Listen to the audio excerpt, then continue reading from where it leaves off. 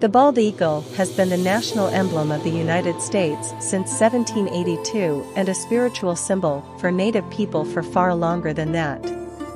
These regal birds aren't really bald, but their white feathered heads gleam in contrast to their chocolate brown body and wings. Bald eagles love fish. These birds are opportunistic predators, and when fish aren't available, they'll eat whatever they can catch, including small birds and rodents.